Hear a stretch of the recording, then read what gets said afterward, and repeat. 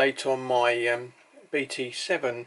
As you can see, she doesn't really look much different, but I have been working on it, and I had to wait for a certain engine to come, which is a T34 engine version and transmission set, which I've basically used parts of it to actually, because they look very similar to the BT engine that was in there, apart from the cylinder heads were actually round, so therefore, because it was based on, as I said, I think I said in the last video, a BMW aircraft engine from Germany, and they actually built under license and modified it as accordingly to their own reasons. Anyway, but basically I've done the same, but obviously not having a really good, I had a photograph of it and it did look not similar for the bottom, so I actually did it. So anyway, without further ado, I'm going to take the top off, you'll see what I mean.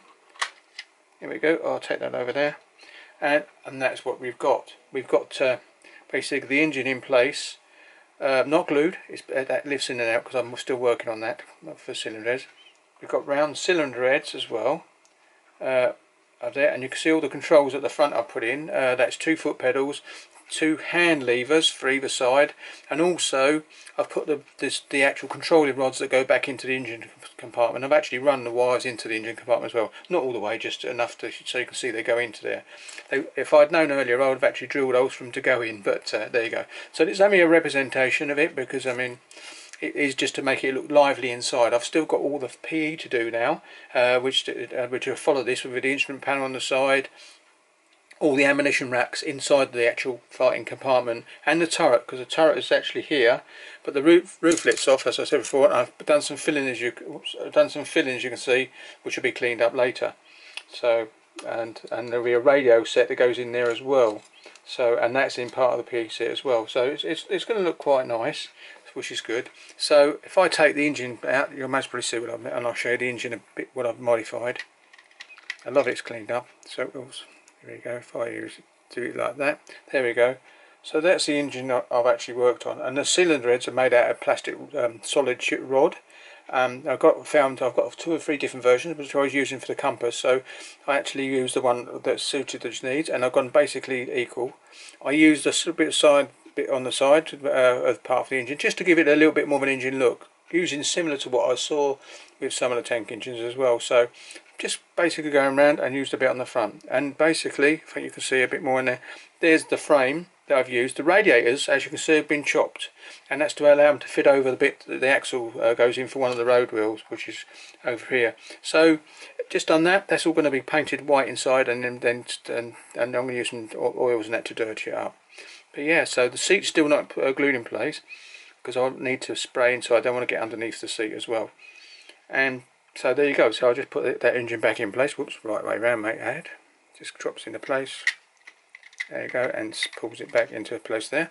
And what I've got to do now is a bit of pipe goes along here, and there's a rod comes off at an angle, and there is a little lever, like a handle, a bit like a top of a shovel, but not quite the same. It's actually got a loop into it, and you can put it up, and I believe that was to do with converting it to the road once they got the tracks off and used it for a road vehicle. So the steering wheel, which would be based sitting over here in a bracket, actually would be slotted into the one I've actually done inside. So I think you can see, if I go a bit closer, it's a bit blurry as you go. I won't go any nearer, but inside there you can see that rod. That's a brass tube put in there. That's where the steering wheel would have slotted into place. It's folded flat, and then it slots into that position. So I've got the details quite near to what it would have looked like, but they're like anything else. I said it's going to look the part inside when they see there. I'll have no one sitting in the seat. There'll be a cloth in there or something anyway. And ammunition racks down the side here. Machine gun drums on the side with a photo etch set. But the engine's got a bit more work to be done on it. But you won't see much from the turret, but you will see if you look through the hatch, because both these hatches will going to be open on the vehicle, because it's stationary with the crew members. So all the turret hatches will be open, and you'll be able to see down and see the engine block and the ammunition racks inside. So there you go. I was going to do a side view, but it's a bit pointless. You saw that last time. So hopefully you can see where I've got to. If I just come around slightly like this, you'll get a bit of view. If I push this back, there you go. I think that's as far as I can go with this update, because it isn't a lot, but it is a lot, if you know what I mean.